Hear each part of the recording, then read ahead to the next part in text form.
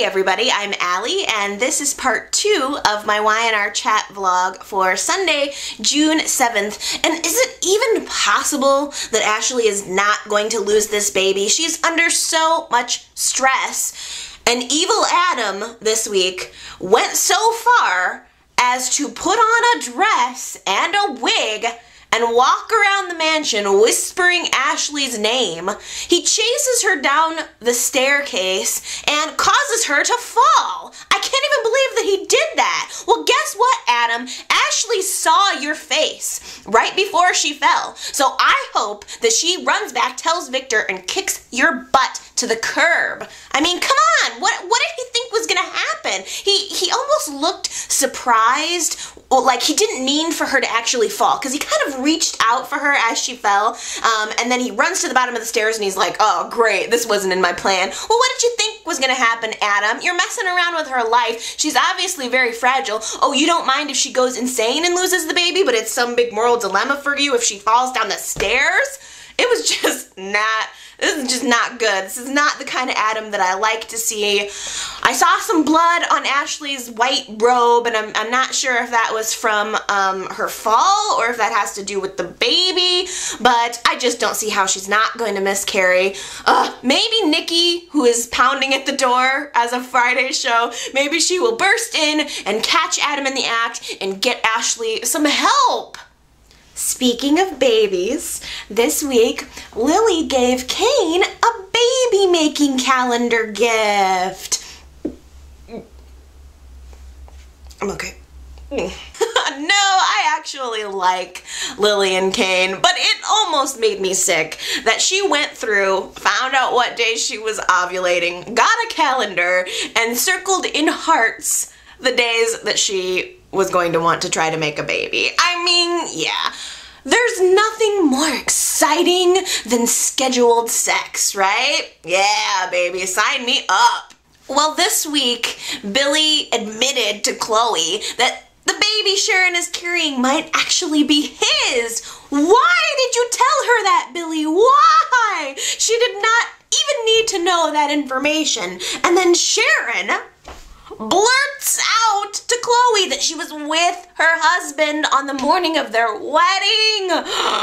Chloe's reaction was priceless. It was beyond priceless. And then Sharon, she basically said something to Chloe like this. Well, Chloe, sometimes people do things that they don't mean. Like Chloe was a 3-year-old, basically trying to explain it to her the way she would explain it to Noah. It was awful. I don't know how Sharon can even show her face after that. What a thing, of all things, to blurt out. I mean, come on, it was a secret. You should definitely not assume when a wife tells you that her husband told her everything, don't assume that it's everything. He's a guy and he's Billy. Ugh.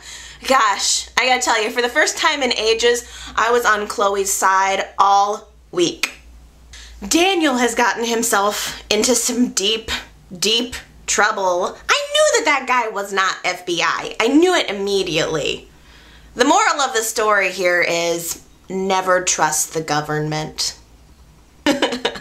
Well, Kevin and Amber had their adventure, I suppose, and so now it's Jana and Daniel's turn to have this art adventure, and I think that Daniel's gonna get himself really, really deep into this, possibly even get kidnapped or something, and then Jana is gonna be the one to save him, and I think, I mean, I don't really like this, but I feel like we're headed towards kind of a partner swap here. I can definitely see a Daniel and Jana and Kevin and Amber hookup happening soon. You know, I'm very happy to say that Victor finally apologized to Nikki for all of the horrible things he said and did to her around the time of Sabrina's death, accusing Nikki of being responsible for Sabrina's death. I feel like that conversation was long overdue, and we needed that. I needed that.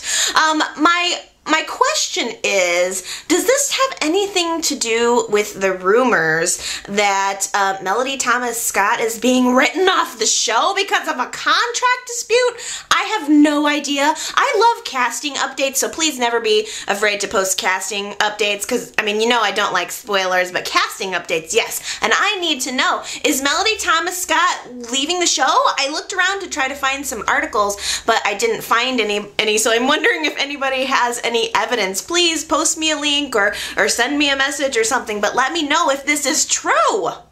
And finally, I just wanted to say thank you to everybody who responded about potentially doing a podcast. I think that would be a fabulous idea. I would love to get some other people into the mix and have more of a conversation about Y&R.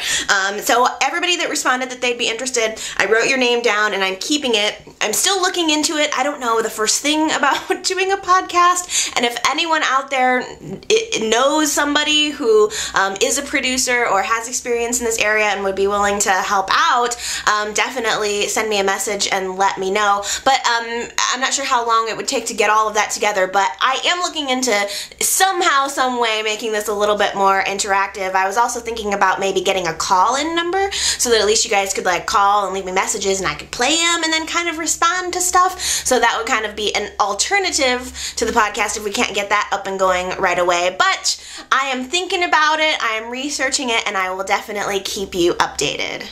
Okay, well those are my thoughts about this crazy week in Y&R. Don't be shy, leave me a comment or make your own video and let me know what your thoughts are on the show for this week. I am going to be back next Sunday at the same time for another round of videos, and I look forward to talking to you guys then. So check out my website at buttonhead.org and I will see you guys next week. Bye!